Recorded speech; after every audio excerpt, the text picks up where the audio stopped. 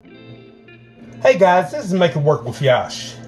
And have you ever came to your kitchen sink to get ready to get a glass of water or run some water, and you notice that your knobs like this is really loose, and even sometimes that knob being loose can cause leaks? Well, I'm about to show you guys how do you fix this problem. You know, that way you don't have to call a plumber and spend a fortune just to get it fixed. So guys, in this video, I'm going to show you the easy way just to fix this, and it will save money for you. All right guys, stay tuned.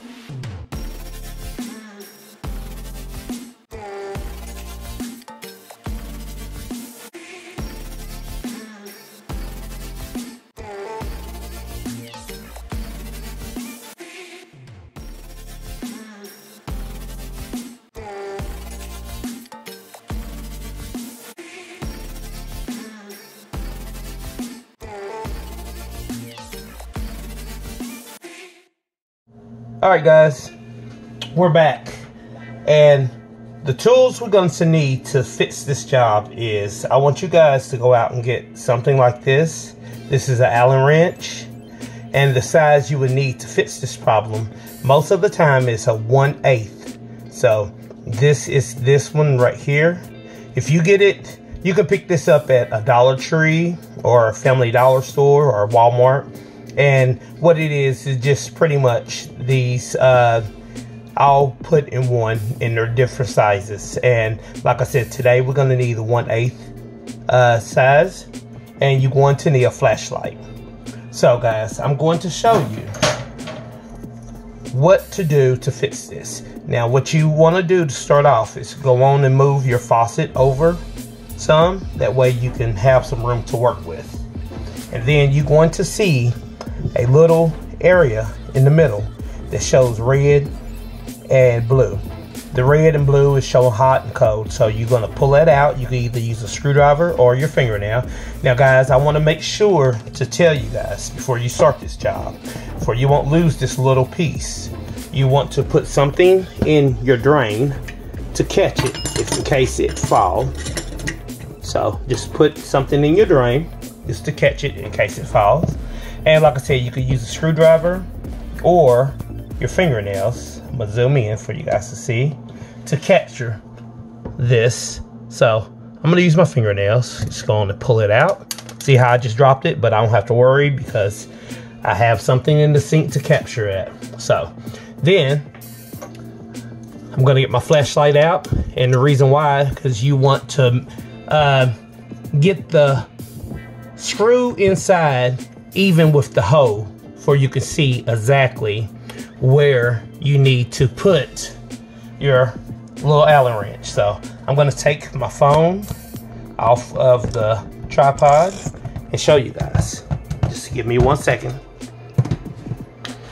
Alright, so I'm going to zoom this back out, and you're going to get your flashlight, and you're going to focus it for you can see exactly. You might have to turn it on a little bit just to get it focused to see exactly where it is.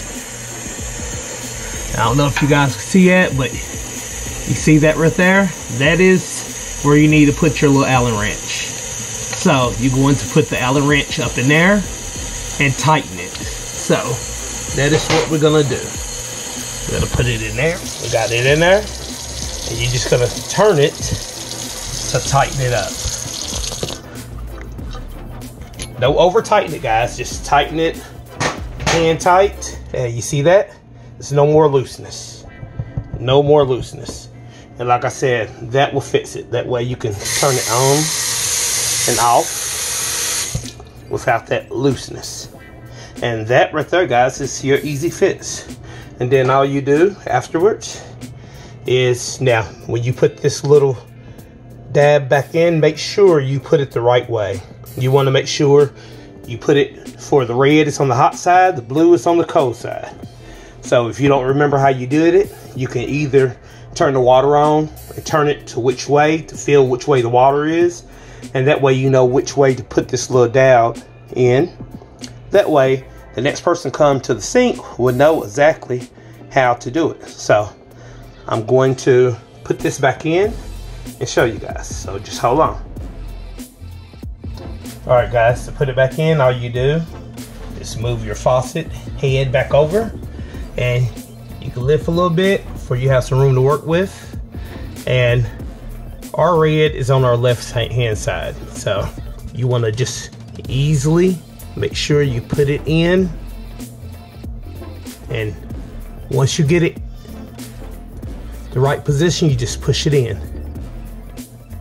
You just get it, you just snap it in. And guys, it's trying to go a little bit sideways. There we go. And that way you will see it is completely back in and no more looseness. All right, guys, well, I just wanted to make sure I make the short video to show some of you guys how to do this before you call a plumber, and they charge you $50 to $60 or more just to tighten up the head of your faucet. All right, guys, I hope you have a great day. Enjoy the rest of it, and I'll see you guys later. Peace.